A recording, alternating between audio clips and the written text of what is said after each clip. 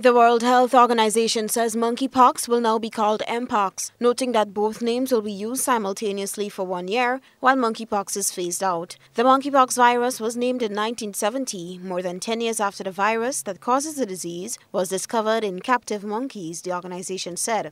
The name was created before the WHO published best practices for naming diseases in 2015. Scientists and experts have pushed since the start of the recent outbreak to change the name to avoid discrimination and stigma that could steer people away from testing and vaccination. In August, the WHO encouraged people to propose new names for monkeypox by submitting suggestions to its website. WHO on Monday said that the consultation process included experts from the medical, scientific, classification, and statistics advisory committees, which constituted of representatives from government authorities of 45 different countries.